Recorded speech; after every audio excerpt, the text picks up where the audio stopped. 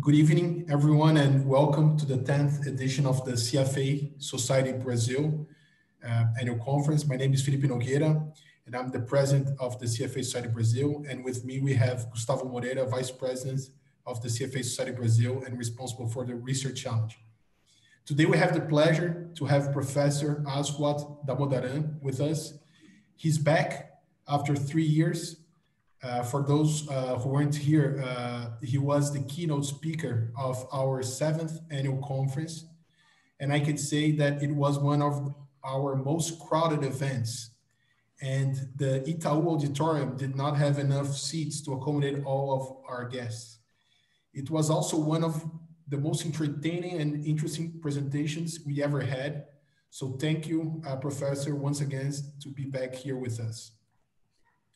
I would also like to thank everyone that's here with us, the board of the CFA Society Brazil, Gustavo Moreira, Ruth Walter, Márcia Sadzevicius, Sônia Villa-Lobos, Flávio Papelbaum, Lucas Correia, Rafael Junqueira, and Daniel Celano, our PCR and former president, Mauro Miranda, our executive director, Everton Rodrigues, and all the volunteers, members, candidates, staffs, and colleagues from other societies who are here with us. If anyone by any chance does not know CFA Society Brazil and wants to learn more about our society, please visit our website or reach out to our members, to the members of the board or the staff. I don't want to take too much time with the introduction, so I'll be very brief. I'd like to mention 2 very important initiatives that CFA Society Brazil is working on this moment. The first one is a project called Young Women in Investment. For those who haven't heard, the goal of the program is to create awareness about, instill interest, and enable women to view the investment management industry as a viable long-term career option. The program is selecting 35 women from Brazilian universities, and will provide them with a 1-month training program on finance and soft skills. After the 1 month, they will be hired as interns on top employers, banks, and buy-side firms who have partnered with us. We are right now in the middle of the selection process, and classes are planned to start in January. And we had over 4,000 signups. If you want more information, please visit the website www.uwin.org.br. The second initiative is an ESG certification that we are launching in Brazil in partnership with the CFA Society UK. The certificate in ESG investing is a modern qualification that has been developed to deliver the knowledge and skills required by investment professionals to integrate ESG factors into the investment process. If you want more information, please reach out to the CFA Society Brazil. I would like to hand over to Gustavo, who will speak about the research challenge and will introduce Professor Damodaran. Thank you very much. Hello, everyone. My name is Gustavo Moreira, and I'm the Vice President of the CFA Society Brazil. And I have one final message about the Research Challenge, because among many of my roles is the organization of the Research Challenge here in Brazil. So together with Luana, our intern, and Everton, our executive director, we've reached remarkable results. I'm proud to say that the Research Challenge in Brazil is the largest of the Western Hemisphere and the second largest of the world. We're only behind India. Okay. And not only that, but last year was a special year because our 2 winners in Brazil, which were INSPER and Poly USP, they also reached outstanding results. They both won their regional semifinals, and our 2 teams were finalists of the Americas level of the CFA Research Challenge. And proudly, Poly USP won the Americas final and was a global finalist. So we are very proud of that.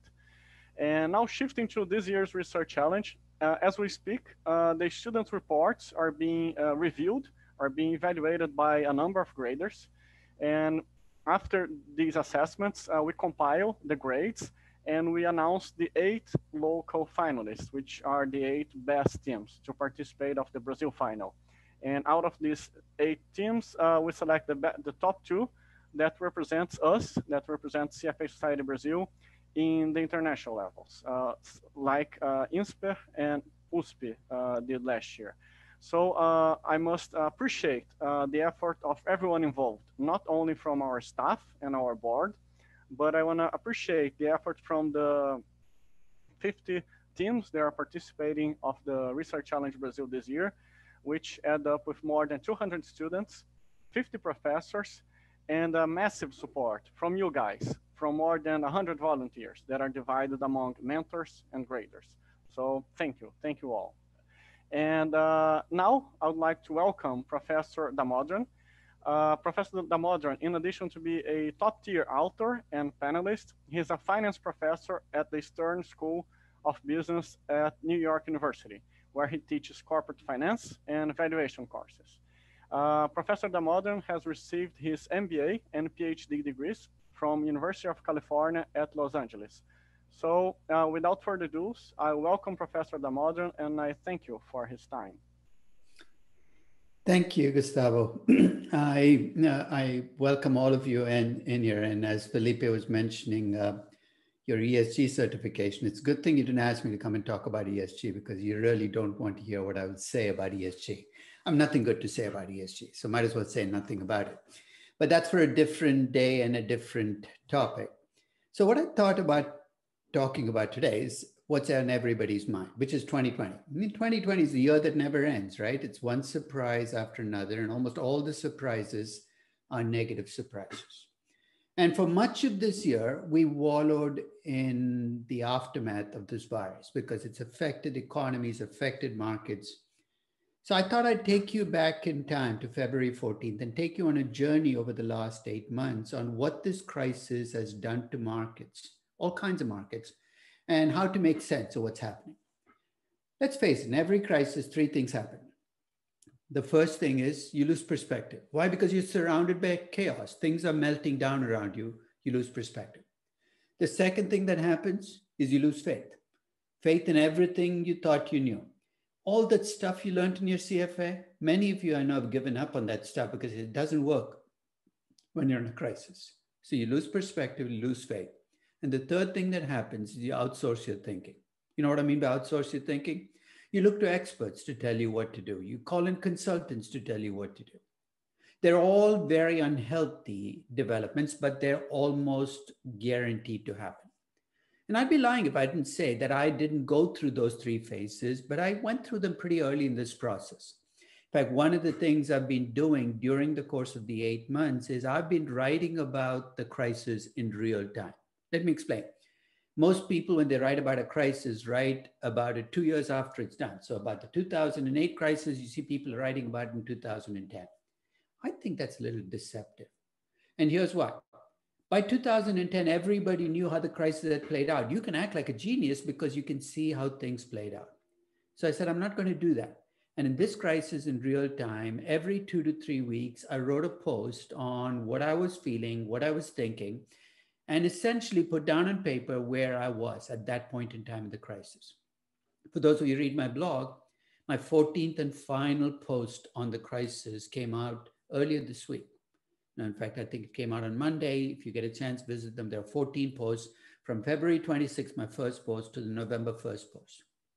So what I thought I would do is take what I've learned over the last 8 months and summarize it into 5 broad lessons. Let's start with the first one.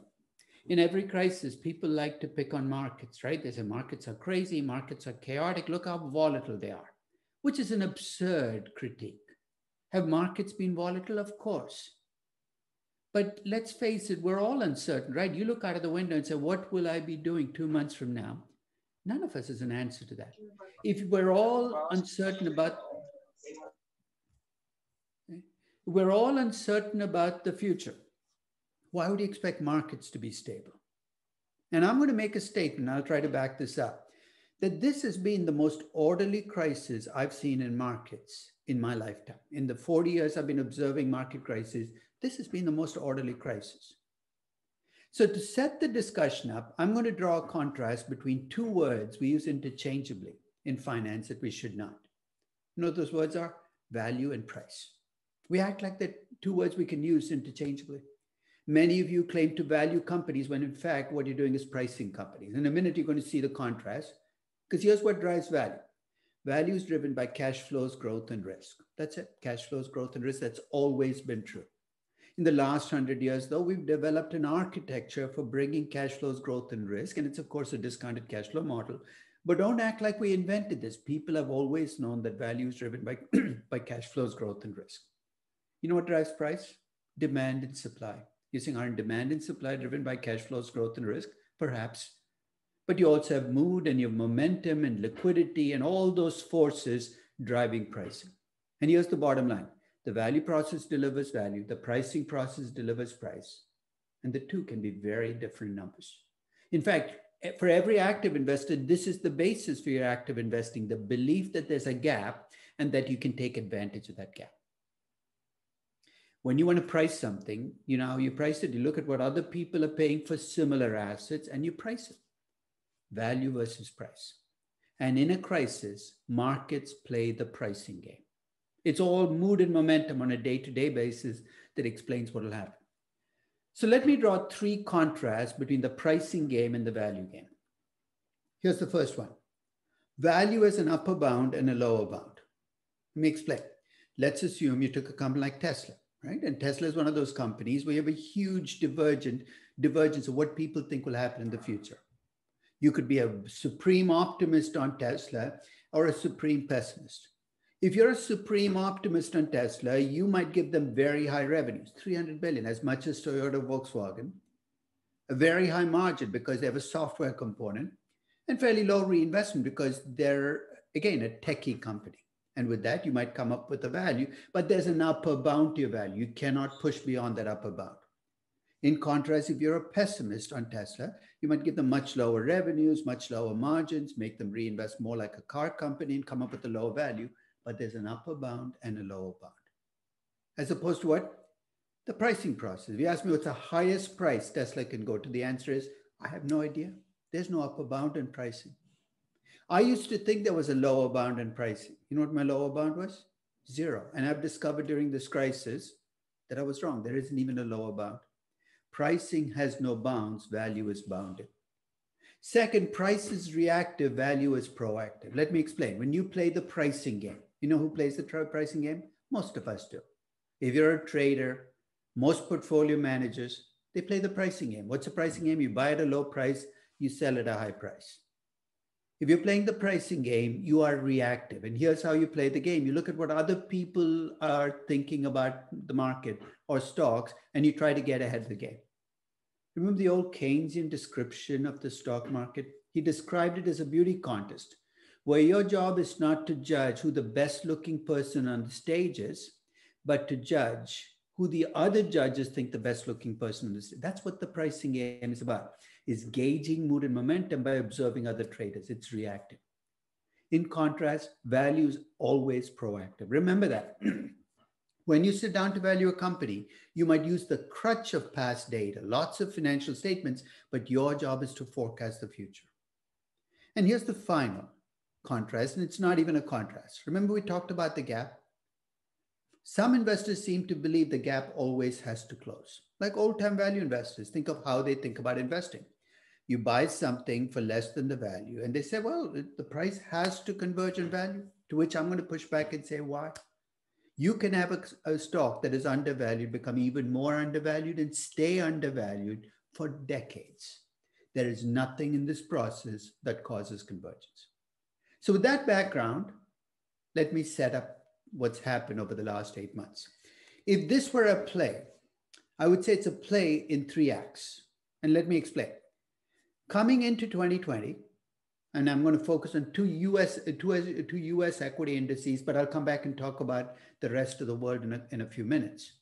I'm going to focus on the S&P 500 and the NASDAQ. Coming into 2020, both indices were coming off really good years. US equities were up about 30% in 2019. You were coming into 2020. And in the first 5 weeks of 2020, stocks continued to rise. In fact, on February 14th of 2020, US stocks hit an all-time high. You're saying, weren't they worried about the virus? Until February 14th, we thought the virus was going to be restricted to China and cruise ships. Remember all the news stories. Until then, every person who had COVID had either been to China or had been on a cruise ship. You say, what happened on February 14th?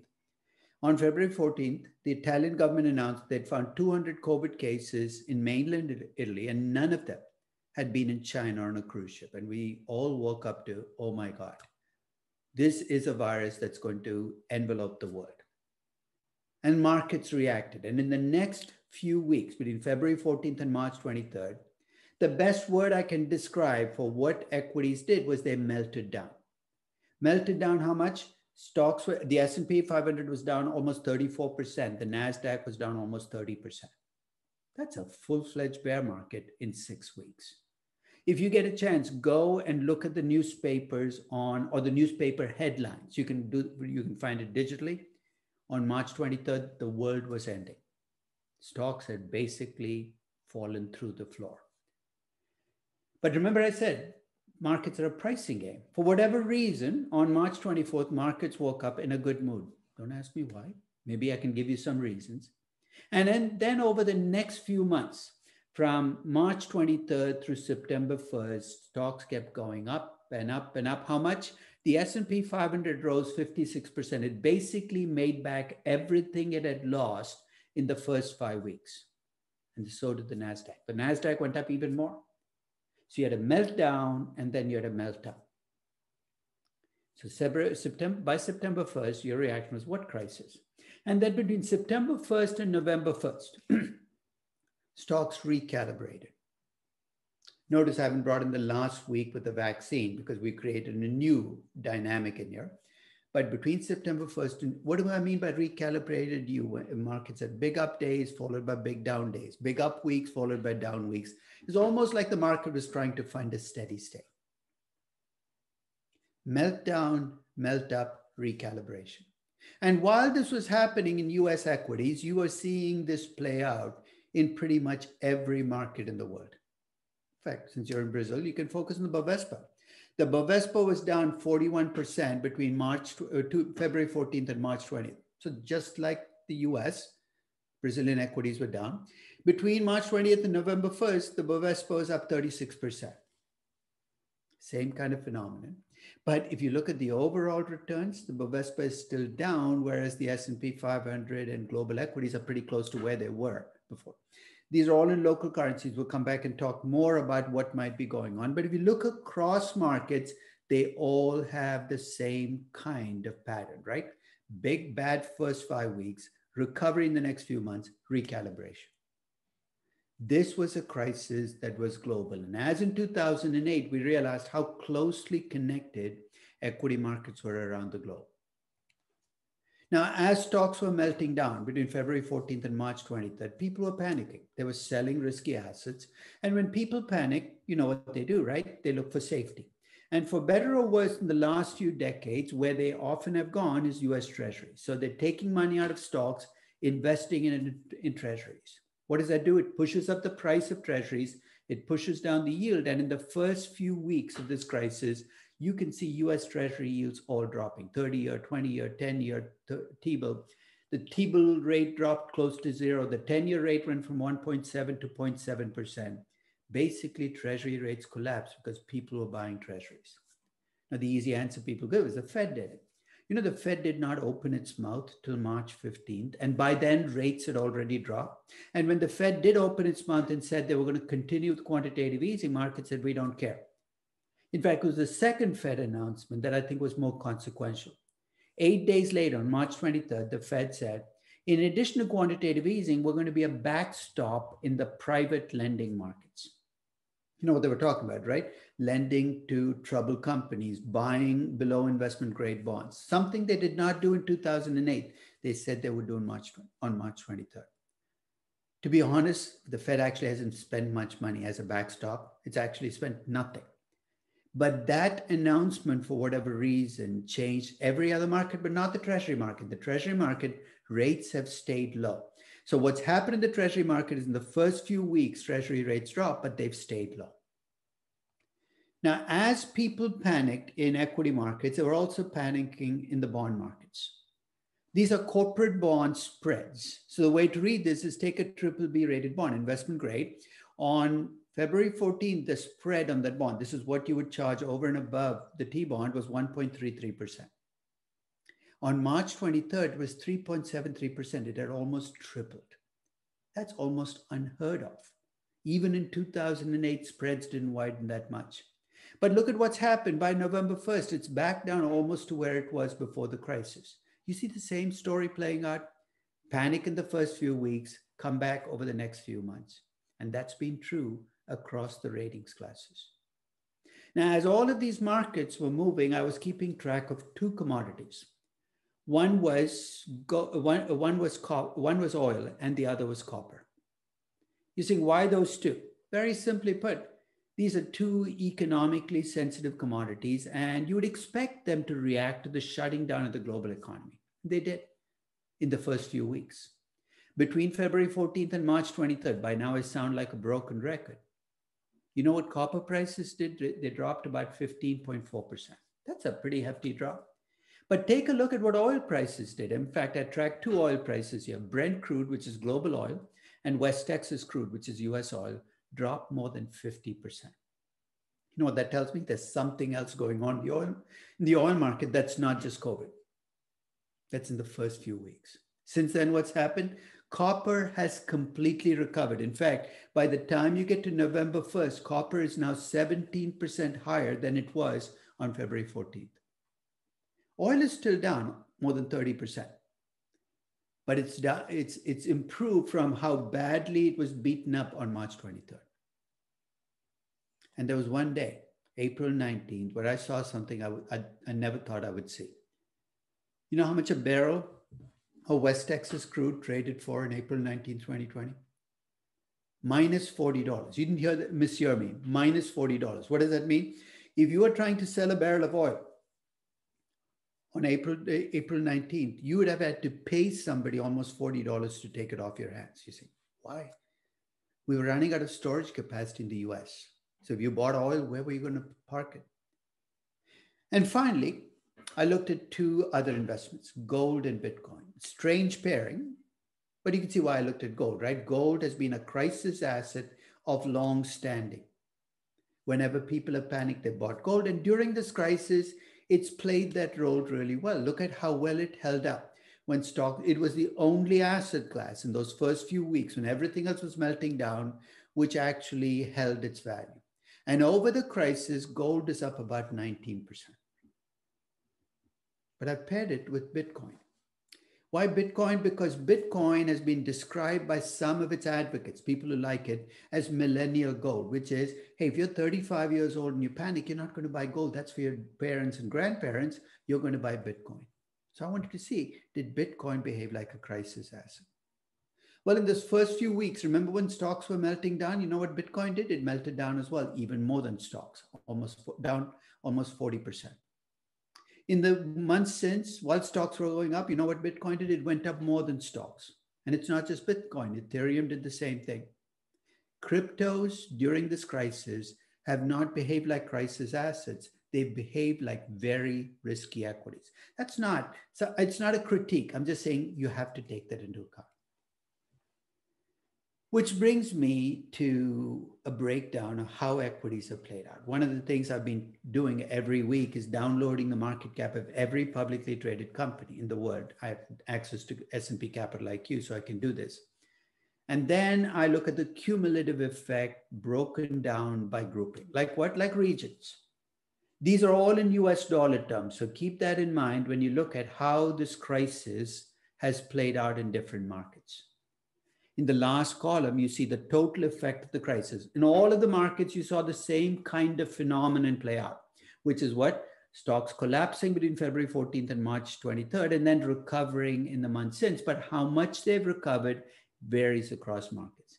If you take Africa, for instance, if you look at the total return over the 8 months since February 14th, they're down about 18%. In fact, here are the three worst hit regions of the world with the most negative returns over these 8 months. 1 is Africa. 2 is Eastern Europe and Russia. 3 is Latin America. What do they share in common? Your first reaction is they're all emerging markets. Hey, that's too easy. So is Asia. And Asia has been the best performing region in the world. It just can't be. It can't just be that they're emerging markets. You know what I think these three regions share in common? Africa, Eastern Europe, and Russia, in Latin America.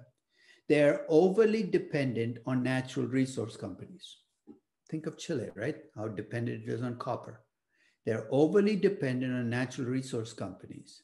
And they also are overly dependent on big infrastructure companies. You're saying what? So what? Well, as you see in the next page, one of the worst hit sectors is capital intensive businesses, big infrastructure businesses. But before I show you the next page, the worst hit developed market has been the UK. Brexit is playing a role there. But if you look across the world, you can see that this is a crisis that's had a very disparate impact across the world.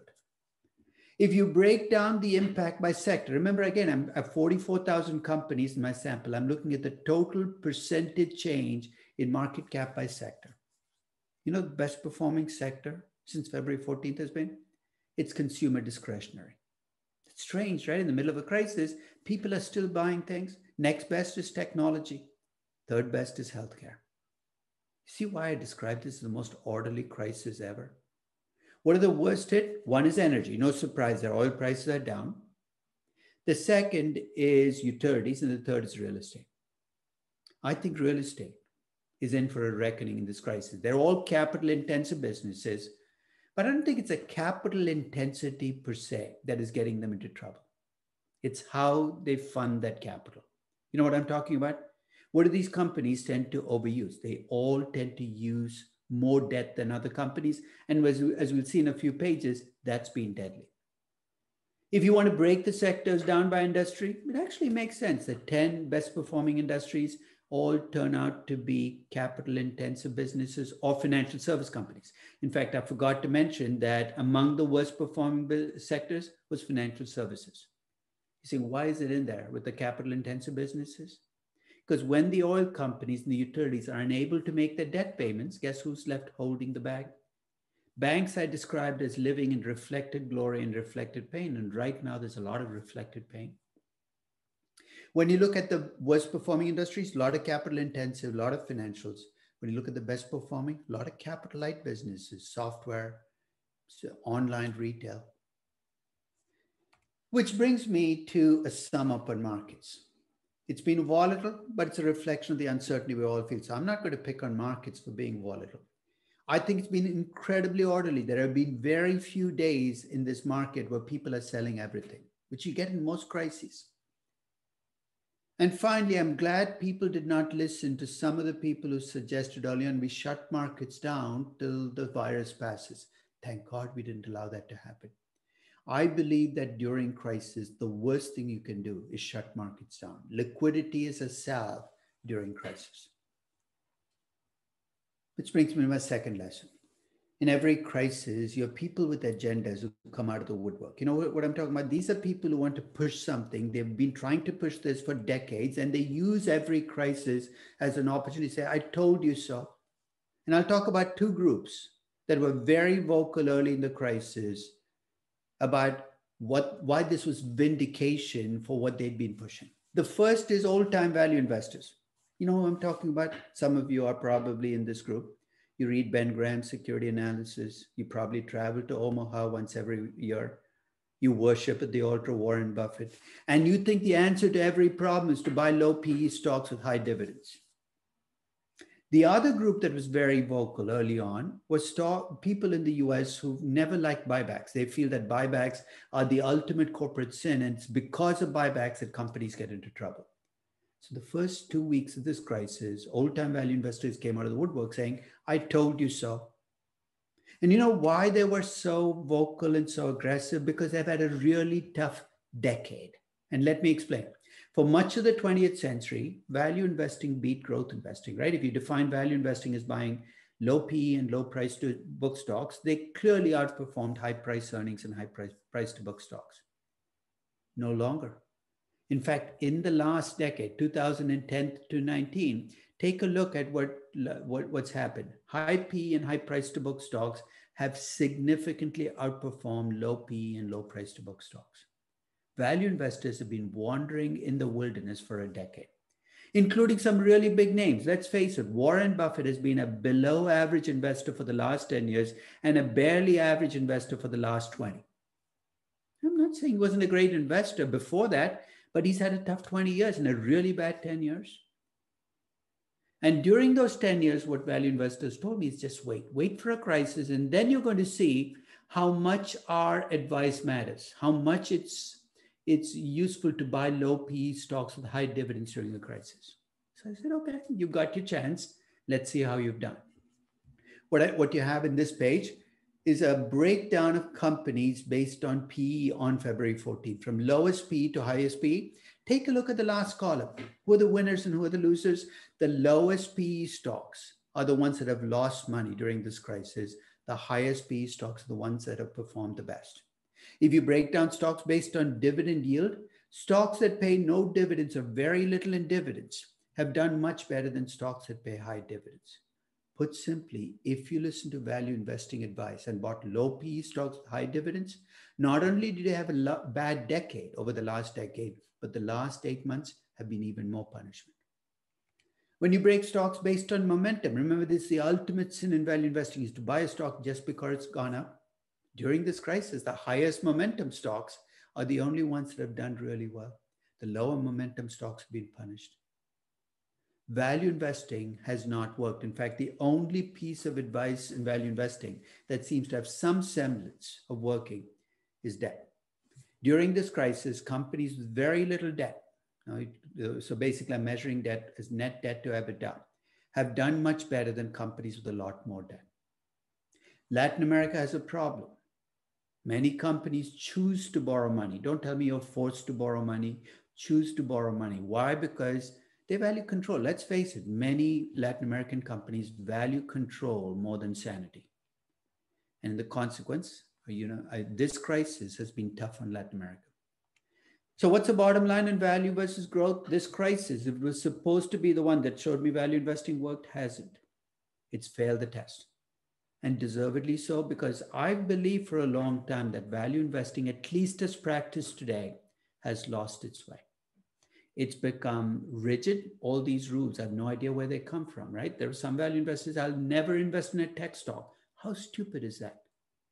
It's become, it's become ritualistic. There are all these things you're supposed to do as a value investor, and I refuse to do them. And it's very righteous. There's nobody more infuriating than an old-time value investor who wags his finger and says, I told you so. Is there hope? Yes, but we have to rediscover the word value. Nothing in value investing, the way I describe, my definition of value investing is you will buy a stock if the price is less than the value. I'd be willing to buy, that's the philosophy that led me to buy Uber in 2019. What old-time value investor would buy a Tesla in June of 2019 or Uber in September of 2020?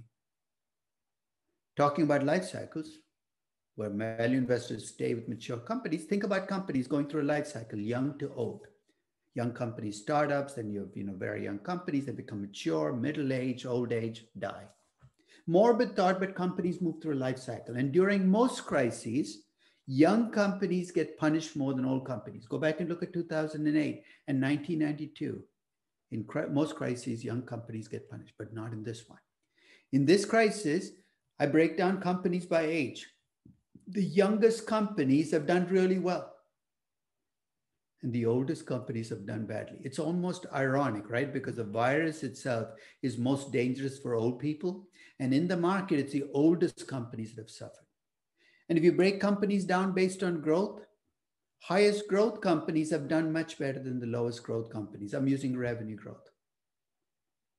And if I focus on just 6 companies, remember 6 out of 44,000, 6 companies. But these 6 companies, if I name them, you'll see why I focus on the 6.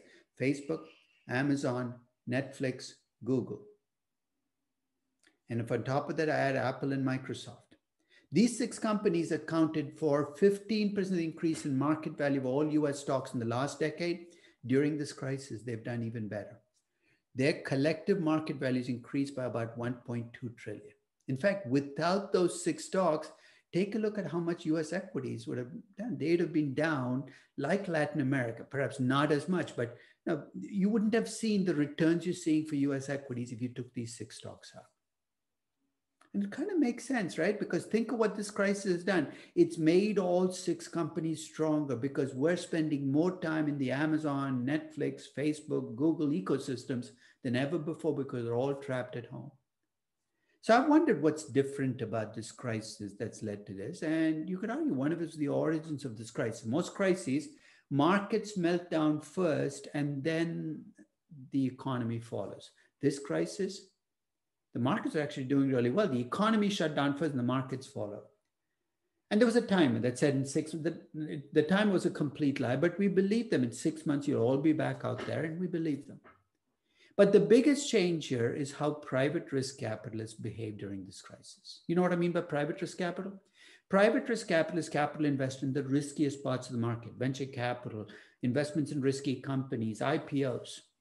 And during most crises, private risk capital flees the game. But in this crisis, take a look at what venture capital did in the first 3 quarters of 2020.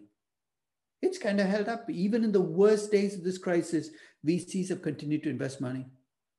Usually when you look at IPOs stop during a crisis. In this crisis, in the 3rd quarter of 2020, more IPOs were created in the US than in any quarter in history. You had an all-time high. And the way this shows up is a number that I track on a daily basis during crisis. Some of you might be familiar with the way I compute equity risk premiums, a forward-looking implied premium, which I do for the S&P 500. Usually I do it only once a month, but during a crisis, I do it daily. This is the price of risk in the equity market over the last 8 months. And take a look at what's happened. In the first few weeks, between February 14th and March 23rd, when people are panicking, the price of risk grows. Makes sense, right? And then as you go through, take a look at what's happened since. The equity risk premium at the start of November was back to where it was before the crisis. This wasn't the case in 2008. Price of risk in the equity market has dropped back to pre-crisis levels. And because my country risk premiums, which some of you might download from my data sets, are built off my US premium and are also dependent on the default spreads for countries, this year usually I update these premiums twice a year, once at the start and once in the middle. This year I did an April 1st update. So let's focus on Brazil. Let's see how Brazil has looked in terms of an equity risk premium during the course of the year. At the start of the year, the equity risk premium estimated for Brazil was 8.16%, building off a US premium of 5.2% and reflecting the low sovereign default spreads then. 3 months later, take a look at Brazil. My equity risk premium for Brazil has jumped to 11.5, building off a bigger base and much larger sovereign default spreads. By July 1st, though, it had dropped back to 9.64%. This has been an extraordinarily volatile year for equity risk premiums because the price of risk has changed so dramatically over short periods. Let's talk about the third lesson. During every crisis, you'll be told about that there's, even before crisis, there's this mythology of smart money and stupid money. You know what smart money does? It gets into markets at the right time. It buys the right stocks, and stupid money gets in at the wrong time, buys all the wrong stocks. Smart money is intellectual, it's well-read. Stupid money is emotional. And usually at least the saying of this story, here's what it looks like. Smart money is portfolio managers and hedge fund managers, and stupid money is retail investors. When I first came into markets, that's the story I was told. That was in the 1980s. And for 35 years, I've been looking for smart money, and I haven't found it. But there's actually a very simple context between smart and stupid money that's been happening for decades now, which at least in the last 10 years, stupid money has won decisively. You know where it plays out? Remember, you have 2 choices as an investor. You can invest through these smart money managers. You can pay them a fee, hedge funds, or you can put your money in index funds. It's passive versus active. And the last decade, guess which one's been winning? Passive investing has been beating the pants out of active investing because active investors have not delivered returns that match what passive investors make. And during this period, you know what active investors told me, hedge fund and portfolio managers? They said, just wait for a crisis. Then you're going to see how much you need our smartness. Well, they have their chance now. If you look at what mutual funds have done during this crisis, 74% of actively run mutual funds have underperformed the index by about 3 to 5%. If this was the crisis you were supposed to shine in, clearly hasn't happened. What about hedge funds? Just as bad. You know, the alpha, hedge fund managers love to talk about the alpha. The alpha has been -1 to -1.5% during this crisis. And during the last few months, there's been this very embarrassing contest that's been played out, where Barron's and Goldman Sachs have been comparing the stock picks made by the top hedge fund managers versus the stock picks made on this online brokerage service called Robinhood. Robinhood is an online brokerage service that attracted a very special group of first-time investors. These people used to bet on sports until last year, but because there were no sports, they decided to bet on stocks. They're open about the fact that they know nothing about stocks, but they pick stocks anyway. And you know what's happened in the last few months? The Robinhood app investors have beaten hedge funds by about 16%. That's kind of scary. So if you ask me to classify investors, I don't believe there's such a thing as smart money or stupid money. I think there's money that thinks it's smart, but it's really not that smart. I would suggest we break money managed down into humble money and arrogant money. What does arrogant money do? It believes that every win is because of its skill and every loss is somebody else's fault. Humble money says every win and knows how much luck played a role and says, okay, no, I got lucky. And every loss, it looks at what did I do wrong? If you're going to entrust your money with somebody, give it to humble money. We have only a few more minutes, so let me kind of start wrapping up. Now, during every crisis, you're told the fundamentals don't matter. At the start of every year for the last 35 years, I value the S&P 500. Not a big deal. I take expected cash flows that you get from dividends and buybacks and discount them back at a required return to come up with an intrinsic value of the index. And when this crisis hit, I was told that none of those things would work. And there are two levels at which people are puzzled by markets. The first is, how can markets be going up when the economy is doing so badly? You've heard that, right? How can markets be going up? I'm going to give you a very simple answer soon.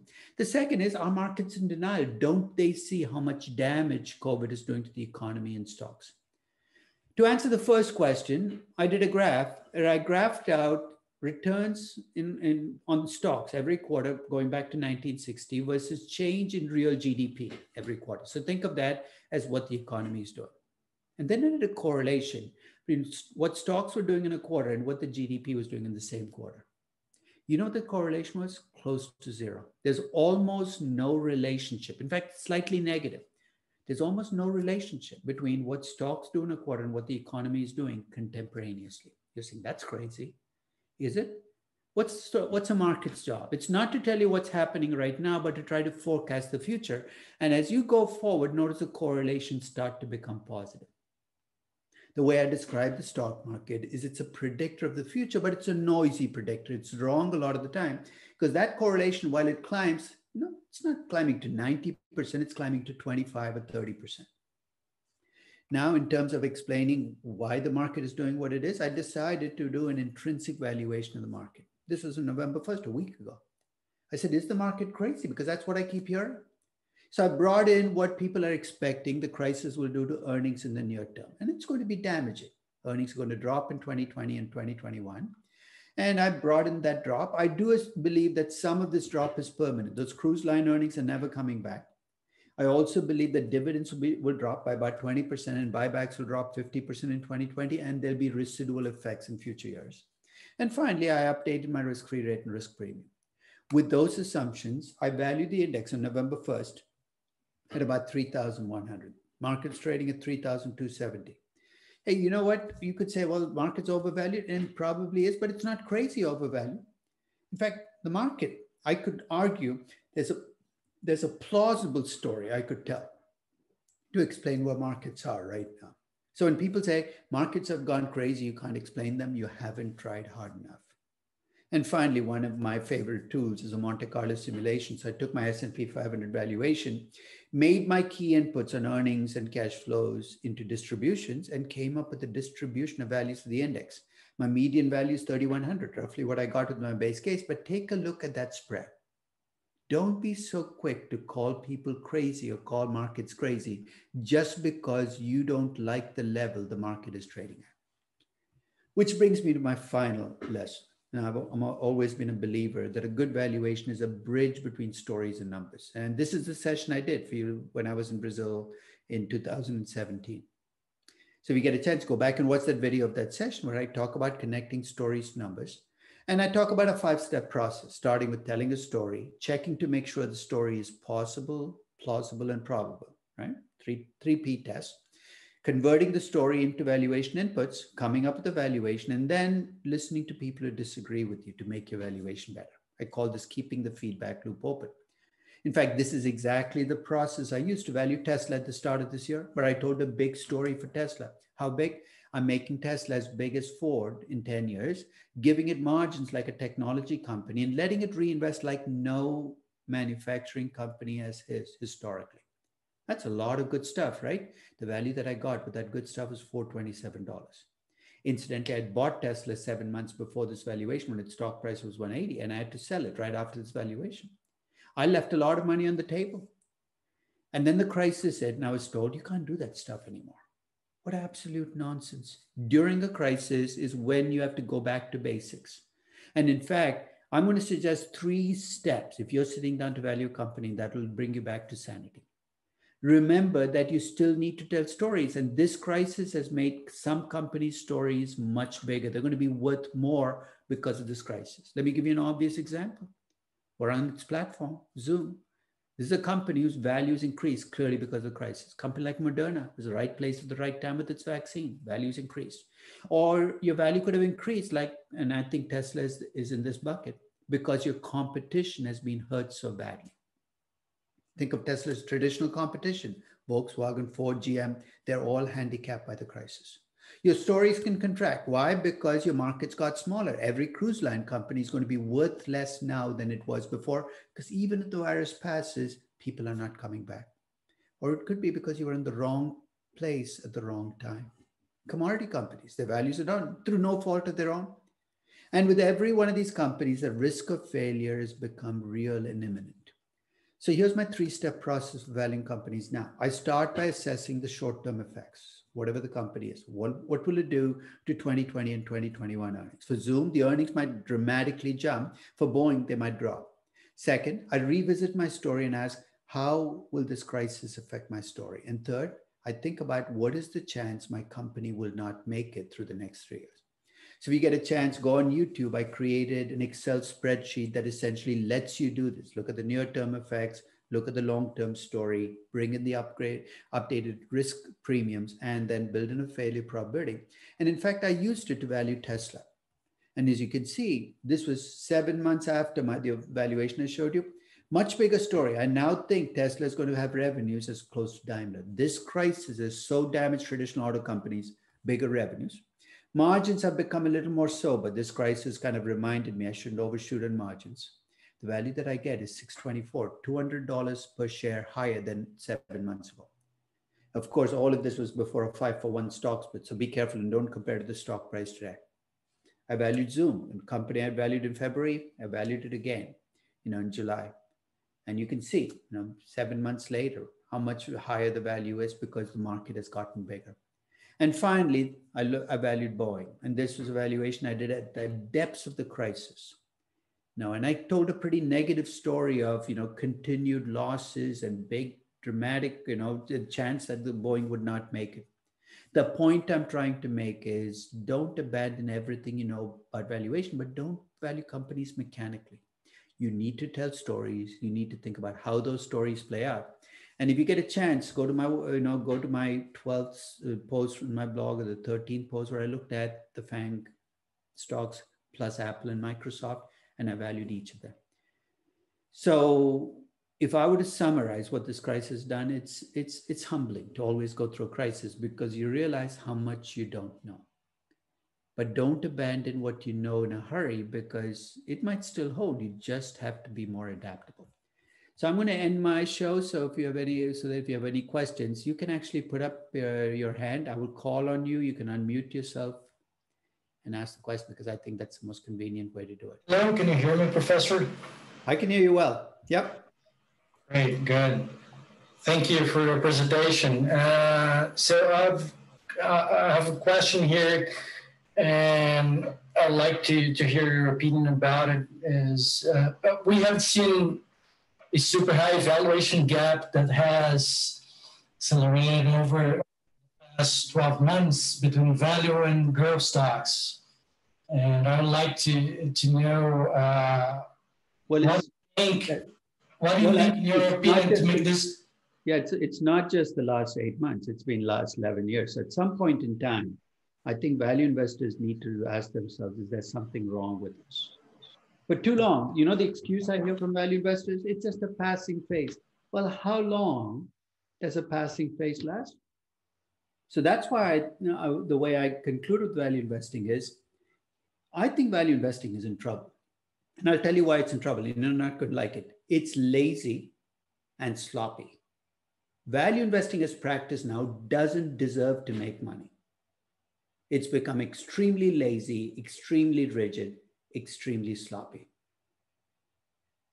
You know, most value investors couldn't value a $20 bill in a brown paper bag if you put it in front of them. Their idea of value investing is pick stocks with low PE ratios and, low volatility. This is not value investing. So have value stocks underperformed? Yeah, I think this is a crisis that's essentially said, just because a stock has a low PE ratio or pays high dividends doesn't make it a value stock. If this crisis doesn't bring that home, nothing will. So if you're waiting for the return of value investing, maybe you'll be waiting a really long time. Maybe you need to rethink what value investing really is and think about how we approach value and value investing for us to find a way out of this. Okay. Odesha? Oh, good afternoon, Professor Damodaran. Just continuing on Rafael's question. Yep. Just by hearing you, I remembered one sentence from Howard Marks in his book that he says that the difference between value investors and growth investors is that value investors, they just put value today, and growth investors look for value in the future. Exactly. And that's the relation that we have now, right? Well, I think that's partially true, right? And in fact, that is a good way to differentiate between value investors and growth investors. In fact, the way I do it is I do it to the financial balance sheet. And I say value investors believe that markets make mistakes on existing investments. Growth investors believe that markets make mistakes on growth assets. They both care about value, right? They both want to buy something, but the question is, what are they valuing? So that's a good description, but it also means that what are the types of companies value investors are going to end up investing in? If you buy into that definition, you think about the life cycle of companies. Are you going to be investing in any growth companies? Yeah, that's the main issue, because right now, when my main question here, and I think just a couple weeks ago, CFA Institute just sent us an email about our opinions about goodwill and how analysts can use that information in order to value companies. I mean, that's a very just easy right now, question, right? Just ignore it. Goodwill is the most. Why are you even looking at a balance sheet if you're valuing companies? That, I think, is at the core of value investing's problem. You're too balance sheet. I'm not picking on you, but I'm saying value investing is too focused on balance sheets and book value. Just let it go. And it's not going to work. It's never going to work, because accounting is not a good arbiter of what something is worth, and book values lost all meaning. In fact, of all of the three financial statements, the balance sheet is the least useful. In fact, there are only two items in the balance sheet worth looking at: cash and debt. The rest is complete nonsense with all this fair value accounting. The rest is just pure crap. And as long as value investing is resting on that balance sheet, it is never going to find its way out of the hole it's in.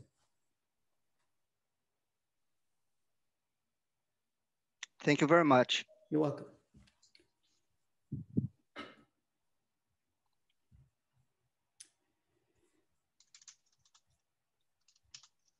Marcel had a question about which US sectors would be better off once the pandemic goes away.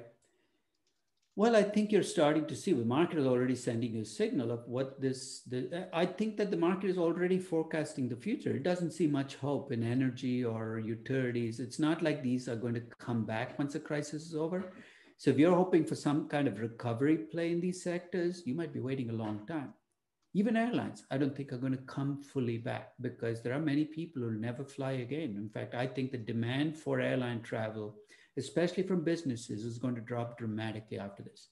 Real estate, I'll tell you this morning, I was talking to somebody this morning, in fact, to the CFA in the US yesterday.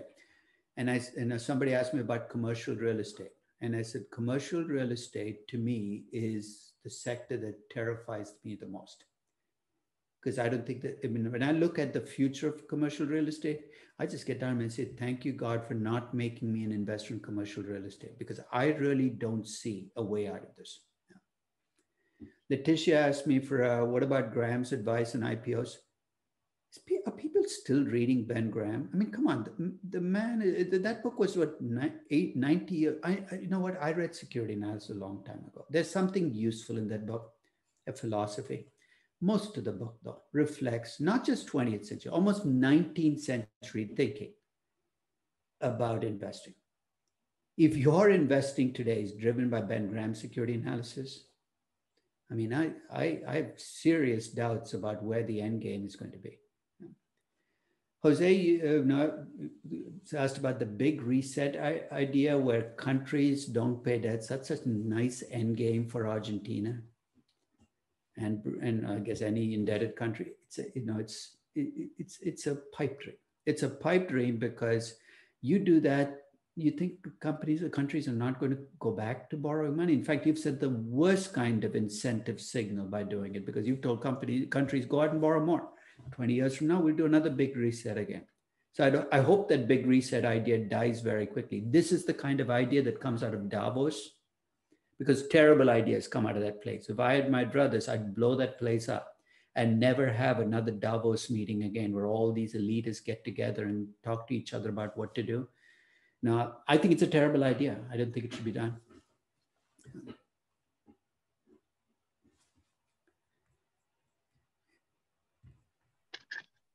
Go ahead, Anderson. Okay, thanks, Professor. Thanks for your time and your excellent material that you share with us currently on your website and here now today. And I want your opinion about two subjects. And the first is about the US dollar and thinking globally, and what's you think a really long time strength of the dollar, and the US dollar have not been the main currency of the world for the whole history. You have less history. At least since the Second World War. Before that, it was the British pound. So I mean, it's, currencies go through cycles. Yeah. Do you think we are near to a change in this fact? Let me ask you a question: which currency are you going to change it to? Certainly not the Chinese yuan. Nobody trusts the Chinese government further than you can throw it. The euro was the most obvious alternative. But let's face it, the EU is a dead man walking. I mean, if you talk about regions of the world and you talk about the future, Europe is a problem. It's got an aging population, and it's, that's what you see when you see negative risk-free rates in a currency. You know what it tells you about the future? Nothing good. Nothing good.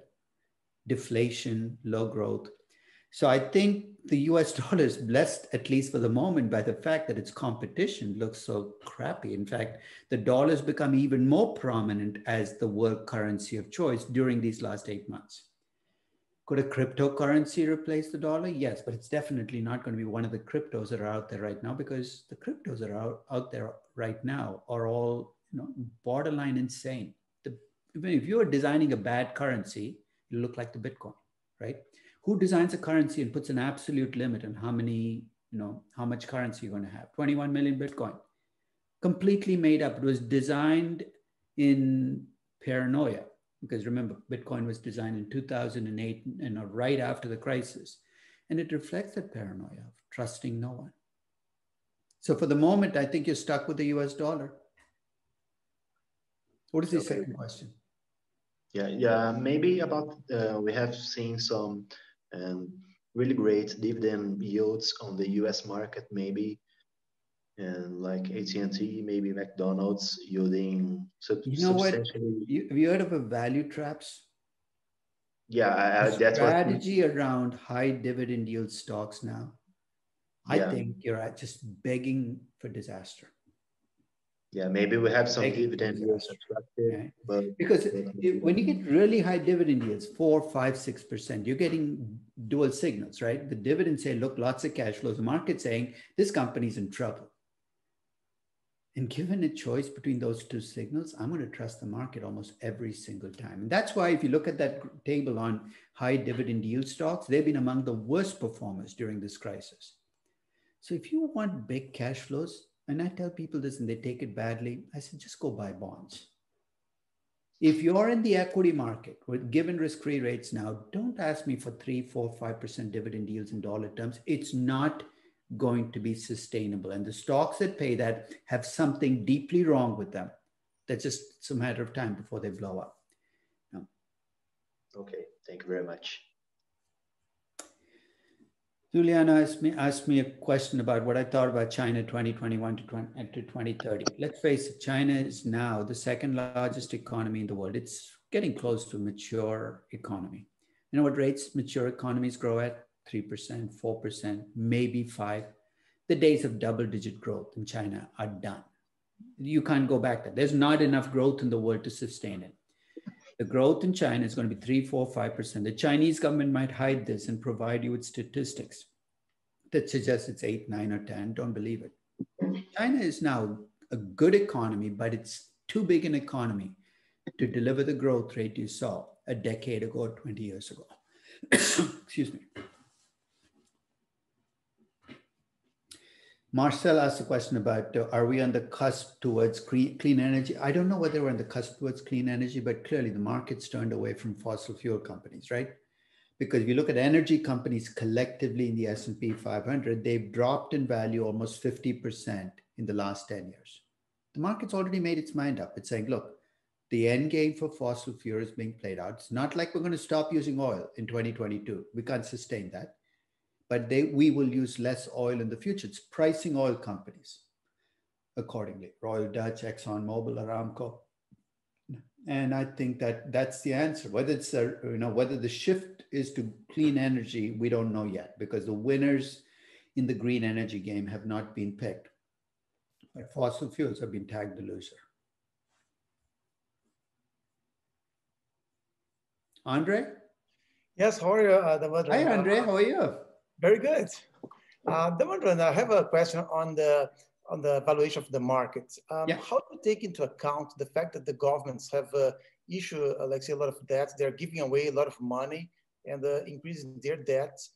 Don't you think there's a risk that in the future the governments may have to raise taxes, and then also that's the interest rate, which is very low for historical standard or whatever, may go up, and then may hurt. There is a plausible story that you can tell. That is what I call my catastrophe story. And you're getting very close to the catastrophe story. You know how the catastrophe story plays out? The US government raises $3 trillion, the European, everybody's doing this, right? They're borrowing money, they're printing money like it's going out of style. And the catastrophe story, you know what happens because of all this money being printed? You can't raise taxes enough to cover that. Inflation goes up, and inflation goes up. Interest rates will go up. You can't keep them down, and interest rates go up. All financial assets are going to implode. So in the catastrophe story, there is no safe place to go in the world. You can't invest in stocks. You can't invest in bonds. You can't invest in pretty much any financial asset. You're saying, what do I invest in? You'll have to invest in gold and collectibles and put your head down and wait for the dark days to pass. And there are a few people who've gone down that road, right? The only problem is you could have told the same story in 2009. And there were people who listened to the story, sold all their financial assets and bought physical assets and gold in 2010 and stayed out of stocks from 2010 through 2020. I don't know how they feel right now, but think of how much money they left on the table. So there is a story of catastrophe. And my suggestion to investors is don't go all in on that story, but build yourself some protection. in your portfolio against that happening.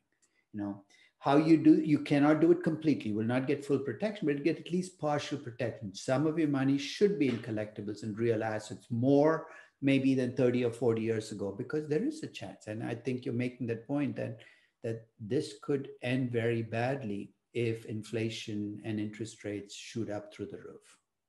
I mean, you're in Brazil, think about 1991, right? And if you think about the entire global economy going through 1991, I don't know how you survived that holding financial assets.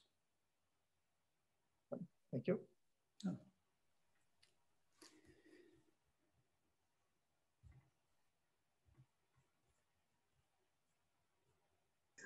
Matthias? Professor, good evening.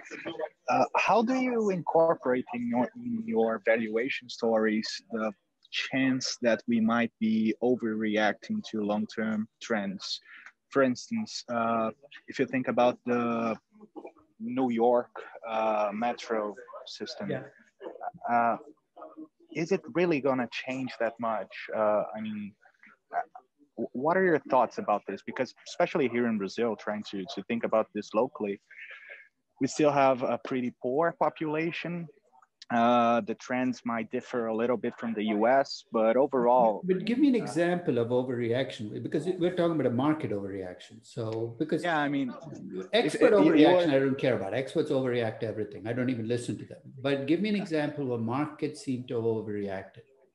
For instance, Zoom is going to decrease airlines business trips. Yeah, I think you've raised a good point. I do think Zoom and Moderna and Peloton are now overpriced. Why? Because people have taken a trend and they've become too optimistic about what that trend will deliver. So on that point, you're right. On the other side, are airlines being punished too much? I don't think so. Actually, the markets behave pretty well with downside.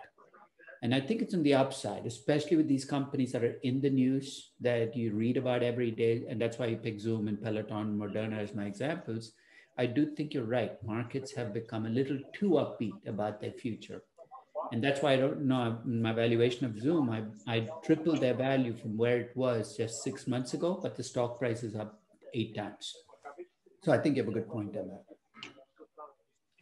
Okay, so that's not something that you can tackle on Monte Carlo or something. This is like an option that may or may not play out, right? Yeah. This is a tough question, I guess. Okay. Yeah, in fact, Monte Carlo simulation is a good way. You know where you'll see it in the tails of the distribution.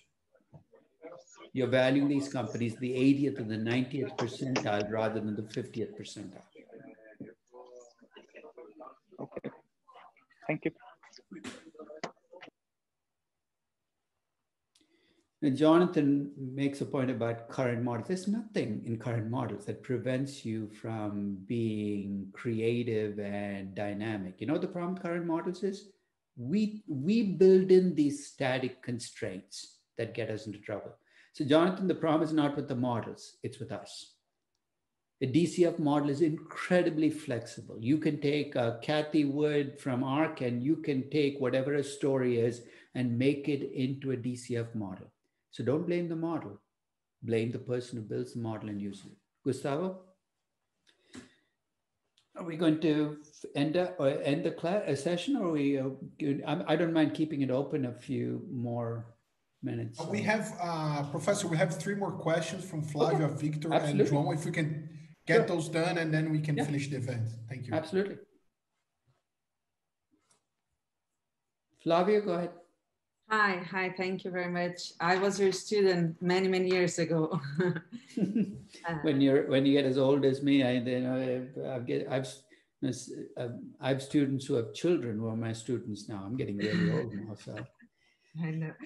One of the questions that I have is what we see in Brazil, a lot of new investors to the stock market as well. But when you talk with these new investors, they compare the short-term Selic rate and they say, oh, I can make money at 1.9%, so I'm going to invest in the stock market. They don't look at the long-term rates. They're still 7.5%. What are the risks that you see with these new investors? Well, they'll get burnt, they'll lose money, and they will learn their lessons. I wouldn't lose any sleep over them. The only way they will learn is through experience. So you can tell them till you're blue in the face that you're not being sensible, you should diversify. You know what I found, that's almost a waste of time. They actually hate you for saying that. So I just said, look, do whatever you want. You think you know everything, go on. No. So Flavia, as long as it's not your brother, your sister, your parents who are doing it, remember the old saying, a fool and his money will get parted sooner rather than, they're like casino gamblers. At 11 o'clock in the evening, they're feeling pretty good. They've won a lot of money in the casino, but they plan to stay until 6 a.m. I can safely predict that by the time they leave the casino at 6 a.m., it's going to be all gone. So it happens in markets like this, people jump in. You know why we're getting a lot of these investors? They used to bet on other things. That's why I used the Robinhood app example. These are people who used to bet on football and baseball and basketball. And when those sports are all shut down, they had nothing to bet on. So guess what they started doing? They started playing stocks. So unfortunately, there's nothing you can say that'll make them do the right thing. So let them make their mistakes and hopefully learn from their mistakes.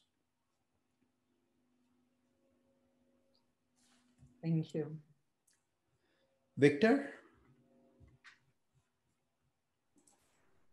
Hi, Professor. Thank you for your time. I have a question on the dichotomy between passive management and active management. You talked a lot about how humbling a crisis can be and the difference or the lack of difference between stupid money and smart money. So I'd like to ask you, what do you think the future looks like when it comes to the difference between passive and active management? Do you think we're close to... It looks bleak. I'll cut to the chase. It looks bleak.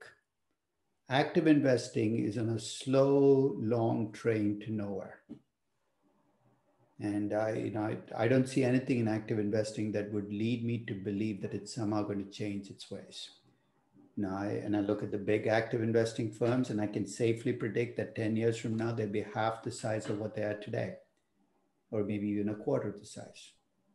You know why? Because much of active investing is built on mean reversion. Basically, it's very, that's basically it. They can use all their fancy models. It's built on mean reversion. Things revert back to the way they used to be. You buy low PE stocks, hope they revert back to the average. And I think the world has caught up with them. The way I describe it, the world's become flatter.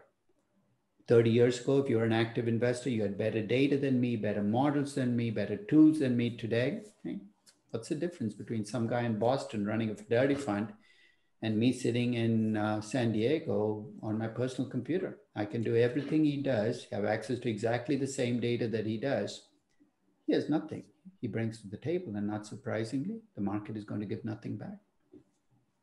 And do you think, Professor, that this difference between active and passive management is going to decrease even more as computers get more powerful and I don't know.